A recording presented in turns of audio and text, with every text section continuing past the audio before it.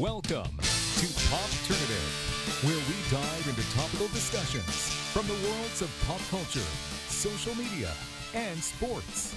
Here is your host, Peter Remoliotis, a.k.a. PD Beats. Hello, welcome to the Popternative podcast. This is the podcast where we have digital discussions in the worlds of pop culture, social media, sports, and hockey. And I'm really excited. I was talking before we started. I mean, this interview is like almost a year or two in the making, but we're talking to Chicago Blackhawks forward Matthew Highmore. Matthew, welcome to Popternative.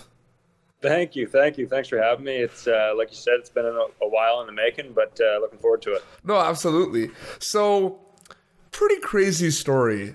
You play as many years as you could in the Quebec Major Junior Hockey League. You get invited to several pro camps, including, the Montreal Canadiens early on, and have an unbelievable final year in the QMJHL, signed to the Chicago Blackhawks, get to play in the AHL, become an all-star, and then end with the Chicago Blackhawks, play 13 games. I mean, just crazy ride, man. Yeah, you know what? When you first get drafted in the queue, you don't you think everything goes kind of in a straightforward line, and the hockey world's it's kind of a different world, and you've got to go through a lot of ups and downs, and like you said, crazy ride. It's been you learn lots throughout, but yeah, well worth the wait, and it's been so much fun here in the last couple of years, especially in St. John too. We have to talk about that team, though. That last year where you were the President Cup champions, that team was unbelievable. I mean, I spoke to a bunch of you guys, and you said, the bonds in the room were amazing, but just the chemistry on the ice is unbelievable. I mean, Boko got 41 goals that season. You know what I mean? So it's just amazing. I feel like that year really kind of fueled a lot of you guys and really elevated your game. Is that fair to say? Yeah, I think so. I mean, we had so many good players on that team, like you said. We pushed each other so much each day, and I think the love of coming to the rink, enjoying being around each other really, really pushed us all on. And, a lot of us have moved on now, and but it's been it was so much fun. You can't describe it because I know everybody says it, but it was a great group of guys, and to be successful team-wise, you have to have a great group, and we certainly did. Absolutely. And talk a little bit about, I mean, I know there's a lot you could say, but, got to play in the American Hockey League this year and some games in the NHL. What were kind of some of the biggest changes? Obviously, it's a bigger game, it's a faster game, but was there anything else that you were surprised about in terms of the transition from junior to pro? It's just a different lifestyle. The hockey, obviously bigger, faster, stronger, but it's a different lifestyle. You're going from not living with billet families anymore. You're living on your own.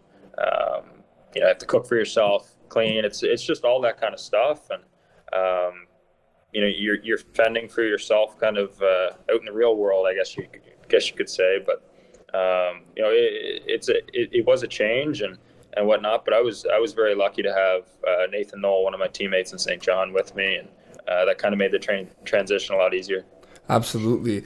And you see it in the Quebec Major Junior Hockey League, because I remember talking to Trevor Georgie, and he said that certain trades were made because so for when you guys were en route for the President Cup, the trade deadline, certain trades were made because they wanted more chemistry in the in the room. Callum Booth came over because he knew a few players from camp. They brought Julien Gauthier over. David Como knew a bunch of guys as well. So there's that aspect of it. Do you think that's around in pro hockey a little bit too? Because you mentioned the whole Nathan Knoll, Matthew Highmore thing.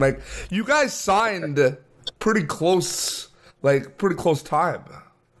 Yeah, you know what? I think it's one of those things that, if you have chemistry with somebody, or you're friends with somebody, you're most likely to play better, to have a better time.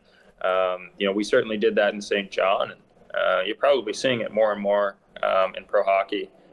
Players having more of an influence on certain players coming in and coming out. And, it's so important in this day and age that you have to know and trust the guy sitting 10 feet from you or right beside you. So it's like you said, Luther and those guys came over, and we had a lot of guys that knew them, and they were great additions. For sure. There's going to be a lot of things that you're going to tweak, and every day is going to be kind of a learning experience for yourself. But what were kind of some of the things that you really worked on to get to the next level, to like get that opportunity to play in the AHL and be such a prominent player for the Ice Hawks this year? Like, what did you kind of work on specifically that you said, I need to do this in order to play in the American Hockey League? I think for me, it was always the biggest thing for me was consistency.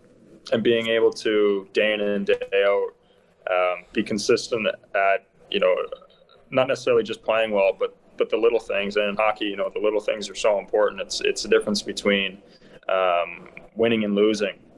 So, I mean, that was kind of something I sat down a couple of years ago and really, really focused on. And, my coach in St. John, Danny Flynn, really, really helped me with that. And, I can't say enough about him. He definitely pushed the details, and I probably wouldn't be where I am today without him, for sure. No, absolutely. What were some of the goals that obviously, I'm sure one of the goals was just to kind of have a great first year wherever you kind of played. I mean, it's like the first year is always going to be the toughest one. But I mean, the fact that you got to play in the National Hockey League in your first like pro year, what was going through your mind when you got the call? Take us through that day. I'm sure it must have been overwhelming. Yeah, it's actually kind of a crazy story too. It's so it was a day before my birthday, and my mom's in town because she's celebrating with us or with me, and I'm actually heading to the grocery store. So we're on our way to the grocery store, and I get the call from Mark Bernard, one of the he's kind of the GM of our AHL team in Rockford. And, got the call, and it was very, very surreal. So many emotions kind of go through you and and especially to have my mom there too, which was kind of cool. She was very happy, and it's honestly crazy because it's not something you'd really expect in your first year, but very honored to be able to do it. Getting the opportunity kind of to be in the room and play with guys, some like elite hockey players like Jonathan Toews and Patrick Kane, I guess just being around them is a learning experience in its own, right? Absolutely, yeah. I mean, you learn things from those guys every single day. First and foremost, they're just great guys. Very, very down to earth, and learned a ton from them. Just the way they carry themselves, to the way they approach different situations. It's a complete learning experience, and they were very, very welcoming, and I can't thank them enough for that. Mm-hmm. Now, it's kind of funny because I remember St. John in the QMJHL draft, we were kind of talking, and you signed, but before you signed, you were kind of making some backup plans, and that I believe included you were starting your own fitness company, right? Your own gym. Yes. Yeah. So my question here is, I'm really excited to talk to you about this because you've done that stuff, and you're really like passionate about fitness and going to the gym.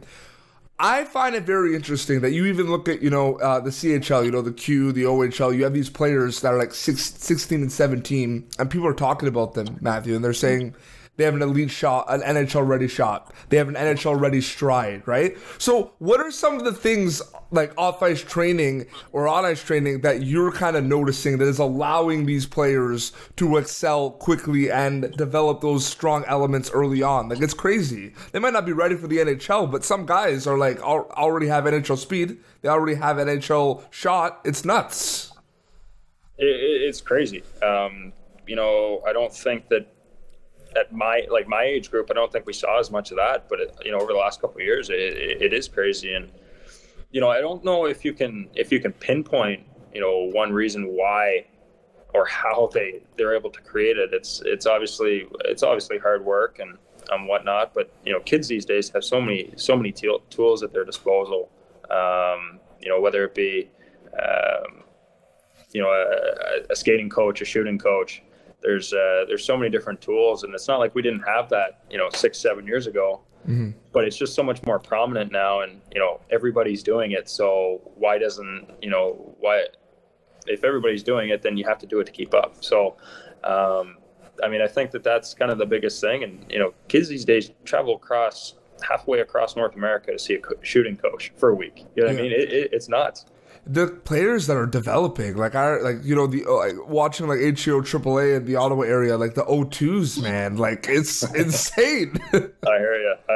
Yeah. No, I mean, it's all for the love of the game too, which is very important. It's if you don't love the game, it's not worth it. And these kids coming up, they continue to push the limits, and it's impressive, man.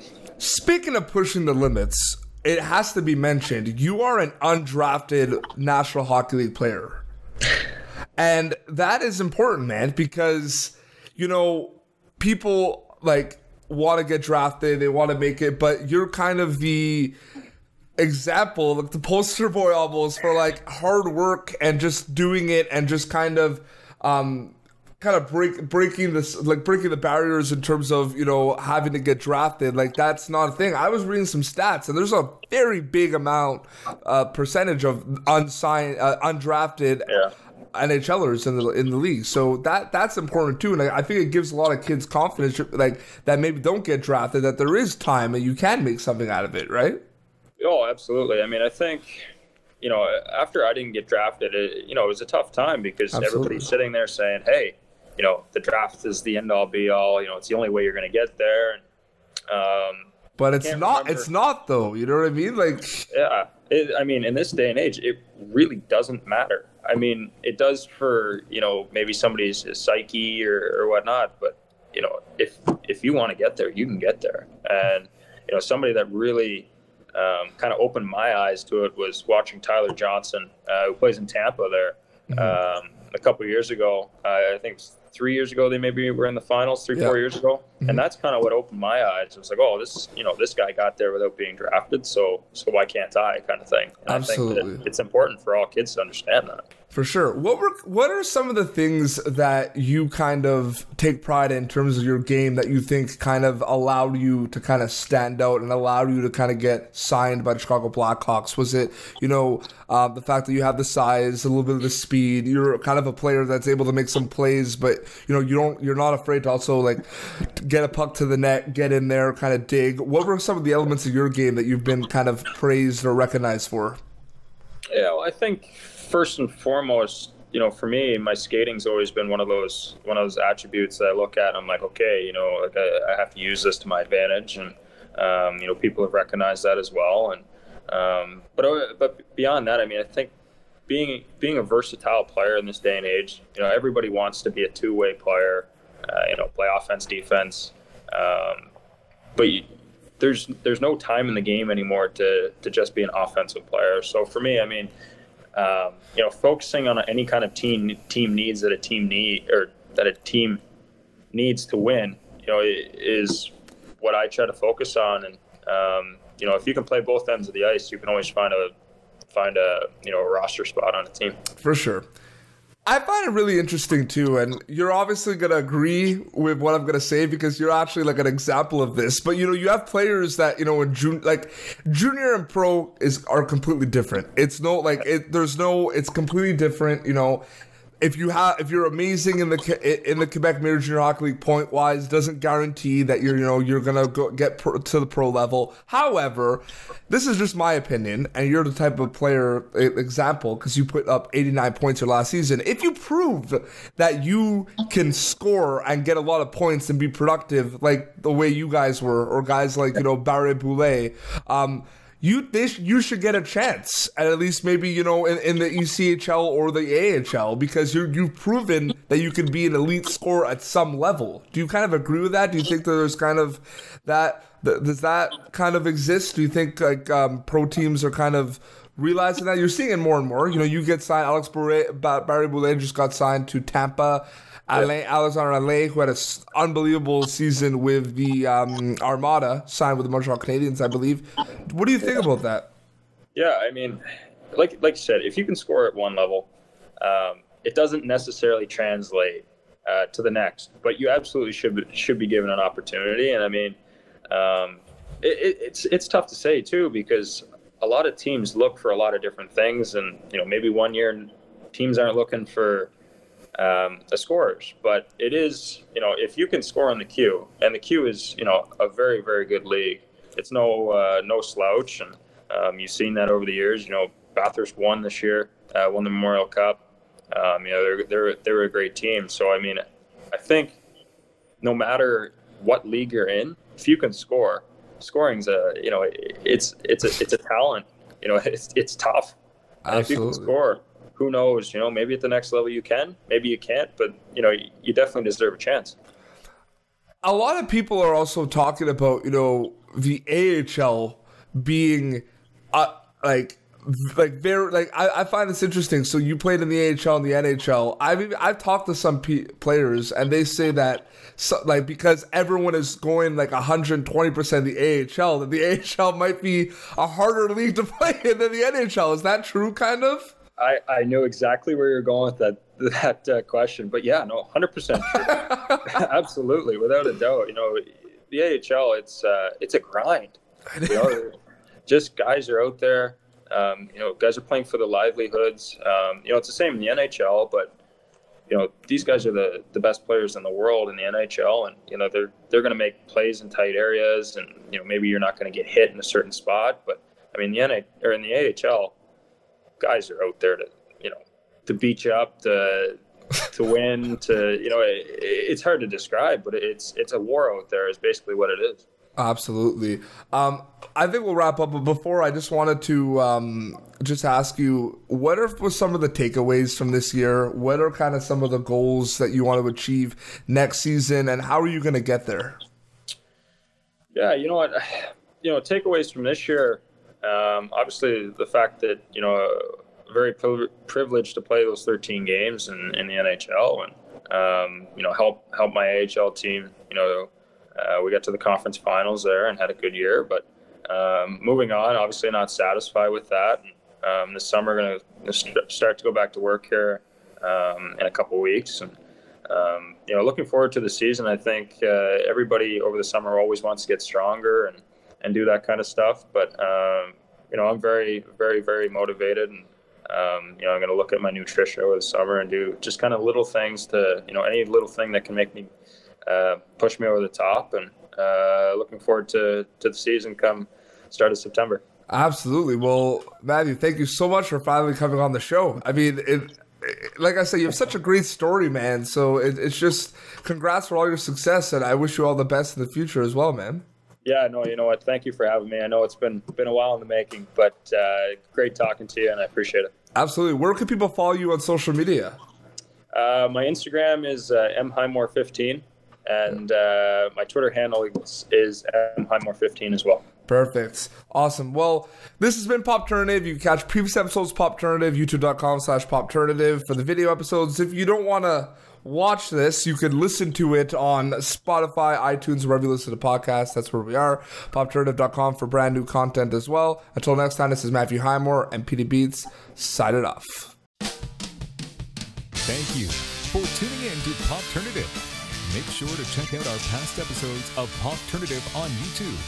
Be sure to like Popternative on Facebook and follow us on Twitter. This has been an Autograph Communications production.